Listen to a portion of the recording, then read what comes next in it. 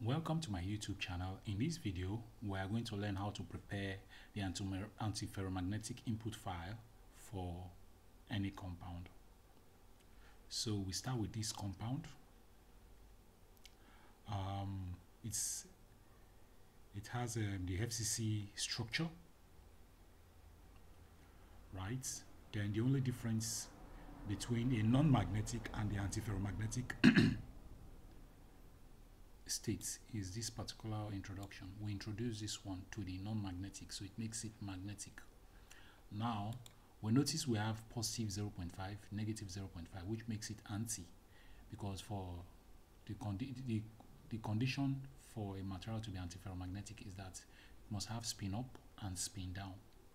So this spin up for one means it's occupying this one, then spin down, which is this one, means it is occupying this. And that's that for antiferromagnetism.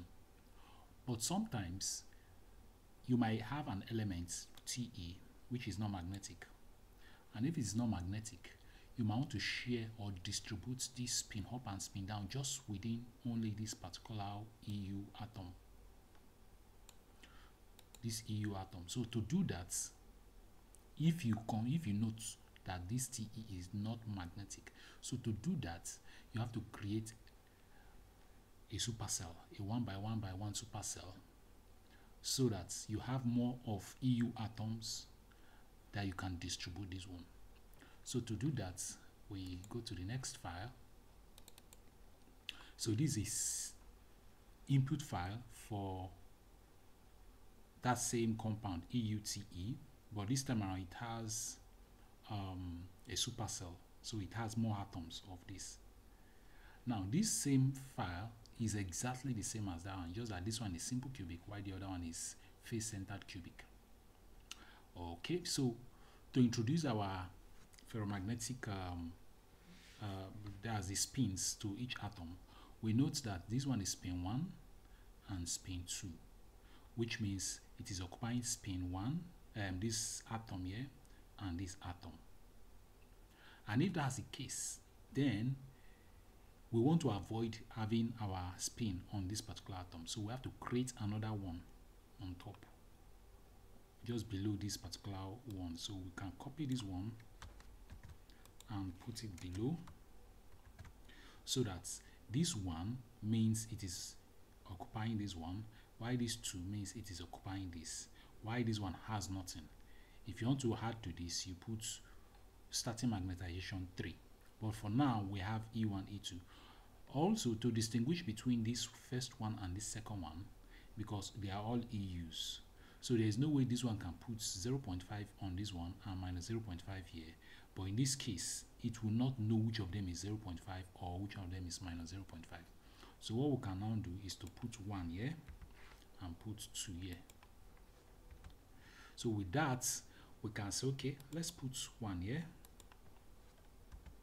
let's put 2 here, let's put 1 here, let's put 2 here. So with this, I've prepared my antiferromagnetic input file for this particular compound, so that at the end of the day you have 2 of this particular one appearing in this, and 2 of it here, 1 and 2. Well, likewise, this is minus 0.5 appearing in this, taking this and this. So if you sum all of them together, plus 0.5 plus 0.5 will give us 1, minus 0.5 minus 0.5 will give us minus 1. When you add all of them, that will give us what? 0, which satisfies the antiferromagnetic state of this material. Okay, so with that, if you now have 1, 2, 3, you need to change this 1 to 3, so that it makes the input file okay. So that's how to prepare antiferromagnetic input file for a compound. What if we have a compound that has 3 elements? So let's go. We'll consider this first one. So we have antiferromagnetic for these 3 input files. For these 3 elements. Okay, so we still see the expression that we need to put to make it antiferromagnetic. So, but if you now notice, if you put this first one for this first atom, second one for this second atom, third one for this third atom. If you sum all of them together, you will have plus 0.5, which is still ferromagnetic, not antiferromagnetic. So what we can do to solve this problem, and in this case we are including it to all these atoms. So what we can do, right, is to discard this one, throw it away, so that it will only affect this first one on this first element, this second one on this second element, right? So in that case, it becomes antiferromagnetic, right?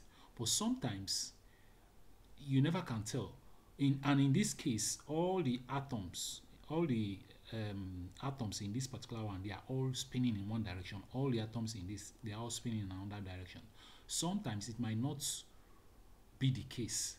Sometimes half of these atoms might be spinning in one direction, half of this atom might be spinning in another direction, half of this might be spinning in one direction, half of this might be spinning in another direction. So to take care of that particular scenario, you create a supercell, and the supercell, this is what you have. Now we increase the number of magnetization to 4, so that we have 0.5 minus 0.5, 0.5 minus 0.5, which sums up to 0. Now in that case, we are taking these elements to be non-magnetic, which is truly the right situation for this particular element. So we now split this one into 1, 2, 1, 2. Now, so that this first one will occupy this first one. The second one will take care of this one. This third one will take care of this third one. The fourth one will take care of this fourth one, right? So that this first one will be seen here. So you now have spin up, spin up, spin up, spin up, while the twos are all spin down, spin down, spin down, spin down, and spin down. So this one now takes care of the antiferromagnetic state. But what you can do is to find out if this state is more energetically stable. What you can do is to strain this one towards your right, strain it towards your left, and calculate the total energy. Then plot your parabolic curve, your lattice constant against energy. Then you can compare with this other one, which is when you give all these one the same spin up and this one the same spin down. You also strain this one up and strain this one by taking some adding 0.1, 0.2 towards your right, subtracting 0.1, 0.2 towards your left. So in so doing, you can plot this total energy versus lattice constants and total energy versus lattice of these two. Then you find out which of them has the lowest ground state energy. Then you can now tell that that particular one, which of them has the lowest ground state energy, is the one that is most favorable. I hope this helps. Thank you for watching. Please like, share, and subscribe to my YouTube channel. Thank you.